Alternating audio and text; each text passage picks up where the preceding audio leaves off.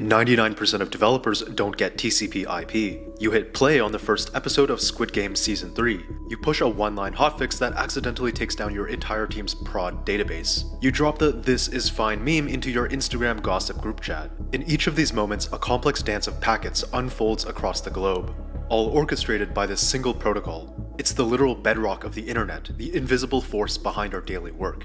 As developers, we can resolve race conditions, build complex APIs, wrangle microservices, and ship beautiful React frontends. Yet somehow we're often strangers to the fundamental protocol that makes it all possible. Could you, right now, confidently explain the real difference between flow control and congestion control? Why does the trace route command use different protocols on Windows than on Linux? And why is the future of the web, HTTP3, being built on UDP instead of the ultra-reliable TCP? If not, you're not alone. When you stream the latest season of Black Mirror on Netflix, your device doesn't get one gigantic file. Instead, it's sliced into thousands of tiny data pieces called packets. It's time to stop treating the internet's core as a black box. Let's dive in.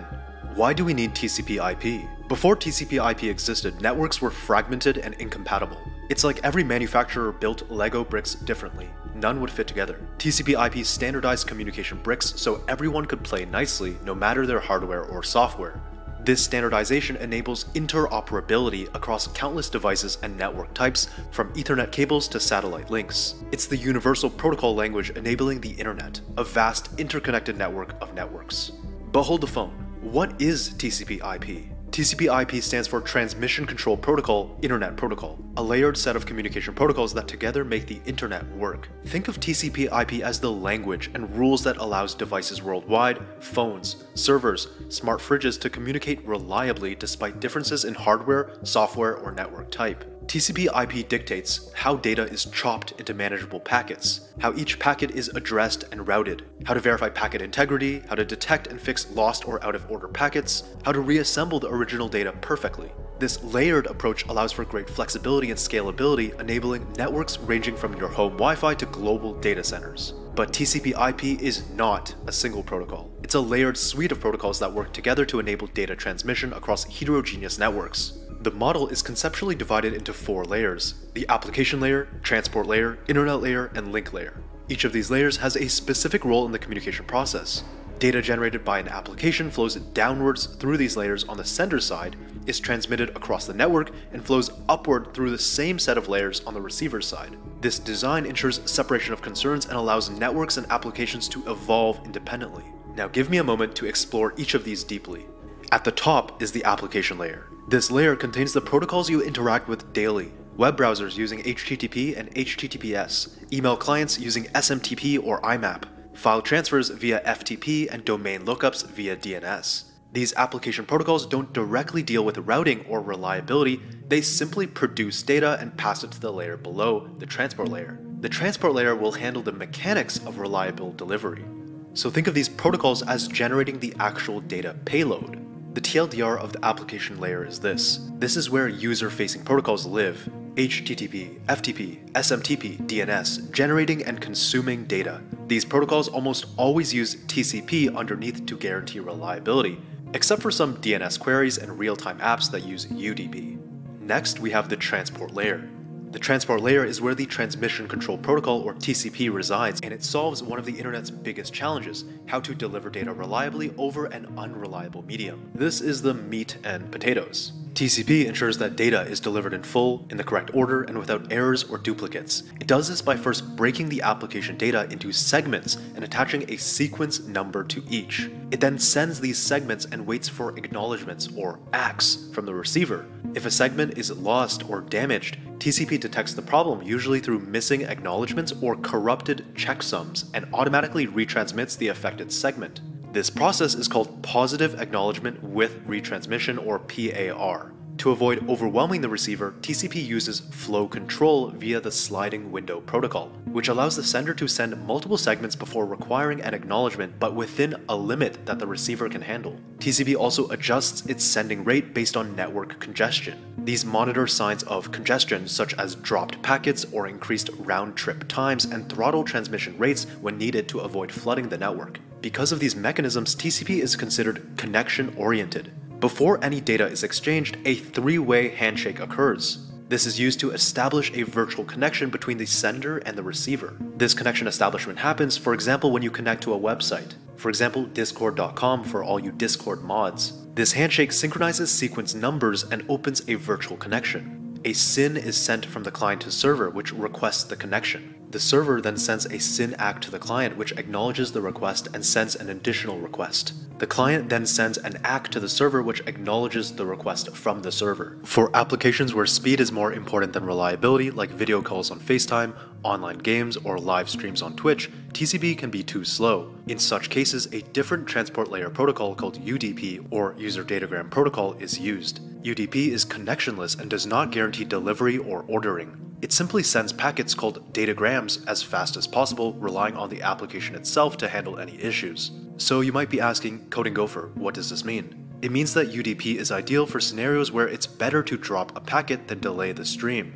The TLDR for the transport layer is this. It ensures reliable TCP, or fast connectionless UDP delivery of data, manages packet sequencing, retransmissions, and flow control. So TCP is incredible. It establishes this robust, reliable, one-to-one connection to ensure your data gets through perfectly every time. But that very strength, the stable singular connection, can become a massive weakness. Imagine you're not just loading one web page. Imagine you're a developer building a service that needs to gather public data from thousands of web pages. If you try to open thousands of these TCP connections from your single server, the target's website's firewall will see it instantly. Your server's IP address gets blacklisted and your project is dead in the water. This is the fundamental challenge of large-scale data collection. And solving that exact problem is why I'm going to introduce you to 𝗙𝗘𝗘. Thank you to 𝗙𝗘𝗘 for sponsoring this video, the most efficient and powerful way to access and automate web data collection. 𝗙𝗘𝗘, formerly known as Smart Proxy, is a powerful developer-friendly platform that enables you to extract, automate, and scale web data collection using residential proxies, custom scraping scripts, or their universal scraping API. Whether you're a software engineer, product lead, data analyst, or building a data-intensive web business, 𝗙𝗘𝗘 offers an all-in-one solution that dramatically simplifies the way you collect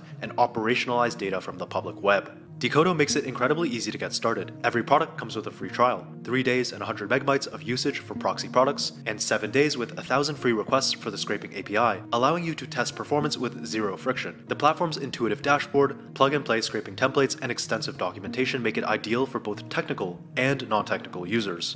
If you need help, 24/7 technical support is always just a click away. At the heart of 𝗙𝗘𝗘's infrastructure is a massive network of 125 million ethically sourced residential IPs across over 195 global locations. These proxies mimic real user traffic, letting you access virtually any site without getting blocked, throttled, or flagged. Combined with a robust infrastructure, 𝗙𝗘𝗘 offers industry-leading success rates, fast response times, and a resilient scraping engine that's production-ready from day one.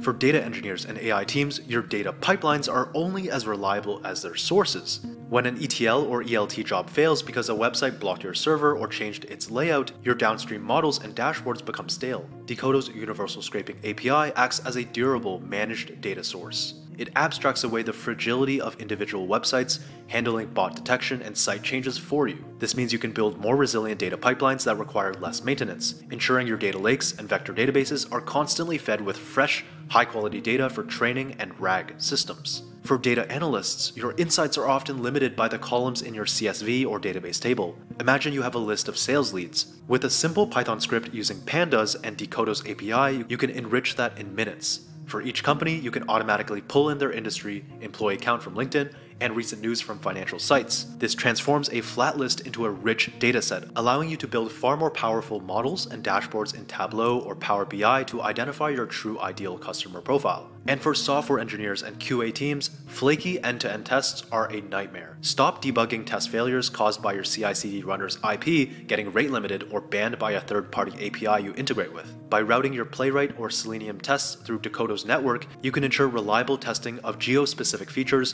verify localization by seeing your app from anywhere in the world, let's say Japan, London, or New York, and even perform realistic load testing that simulates traffic from thousands of unique users, not just a single server. 𝗙𝗘𝗘 is also surprisingly affordable, with some of the best pricing among premium proxy providers, a pay-as-you-go model, and a 14-day refund policy. You can scale your usage flexibly and with full confidence. Whether you're scraping a few pages a week or orchestrating thousands of concurrent requests, 𝗙𝗘𝗘 adapts to your needs without locking you into long-term commitments or overbuilt enterprise contracts. I would recommend that you use the link in the description or pinned comment to try 𝗙𝗘𝗘 today and get an exclusive 35% discount on your plan. Alright, now let's get back to the video.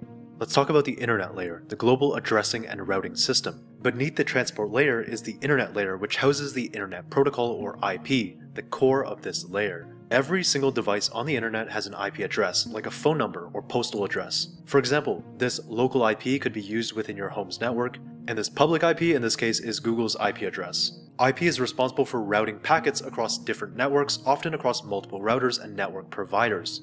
Each IP packet contains a header with critical fields. The source IP is the sender's IP address. The destination IP is the receiver's IP address. The time to live or TTL is a counter to prevent infinite looping. Every router decrements TTL and the packet is discarded when the TTL hits 0. The header checksum verifies the header's integrity. If corrupted, the packet is dropped. And the protocol indicates the next layer's protocol. For example, TCP would be 6 or UDP would be 17. IP is connectionless and best effort. It does not guarantee delivery, correctness, and order. It simply forwards each packet one hop closer to its destination, based on routing tables maintained by routers. Since IP is connectionless, these routing decisions are made independently for each packet, which means packets from the same session may take entirely different routes through the network, arrive out of order, or even get lost. IP itself makes no guarantees beyond best effort. IP also handles fragmentation and reassembly. When a packet is too large to pass through a particular link because of a smaller maximum transmission unit or MTU, it is broken down into smaller fragments. These fragments are labeled and must be reassembled by the receiving system to recover the original data. However, because IP can lose, reorder, or drop packets, TCP must sit on top to provide reliable, ordered, and error-checked delivery.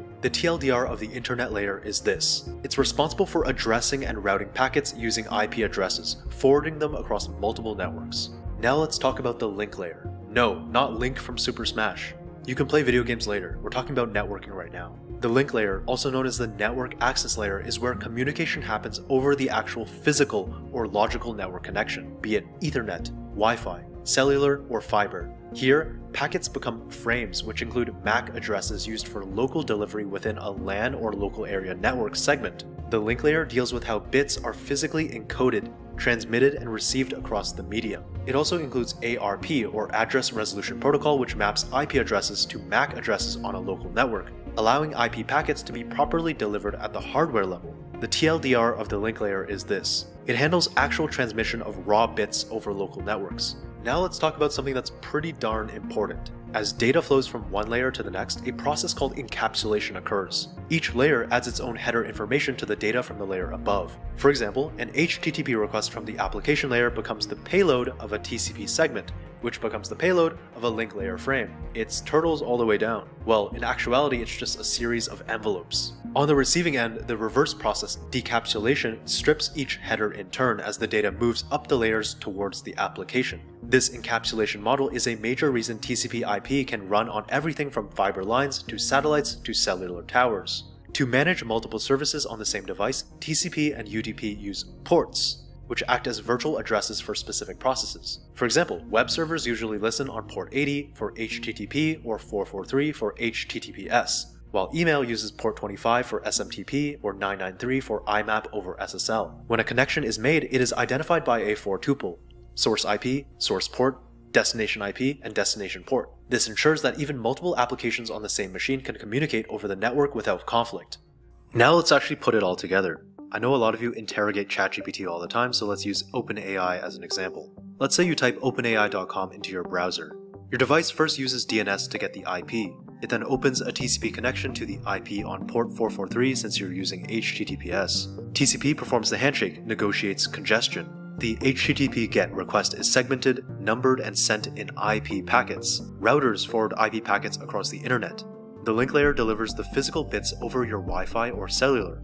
Packets arrive, TCP reassembles them in order, and your browser renders the web page seamlessly. TCP/IP also works alongside important supporting technologies like NAT, or Network Address Translation, and firewalls. NAT allows many devices on a private network to share a single public IP address by translating internal IPs and ports to public ones. This is very common in home routers. Firewalls inspect and filter packets based on rules involving IPs, ports, and protocols, helping enforce security and access control. Hey, if you learned something new in this video, I would really appreciate it if you left this video a like, subscribe to the channel, and turn on all notifications to get notified for future updates. If you want to learn how to build Redis, Docker, and compilers from scratch, check out Codecrafters using the link in the pinned comment and description for a 40% off. As always, thank you very much for watching. It has been great making this video, and happy coding.